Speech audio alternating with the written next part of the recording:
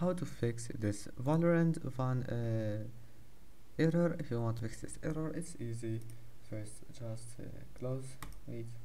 first, once you're here, right click on Valorant, properties, compatibility, and then go to change settings for all users, and make sure to enable those two options here, apply and OK again. Now let's move to the next method. Type here Windows update settings. Now just click check for updates and make sure to install all the updates that you can find here, and then try again. And if that also doesn't fix your problem, let's move to the next method.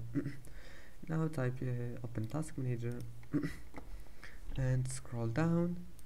Make sure to close any process that is related to Valorant, and as you see there is nothing here. And after that, open services,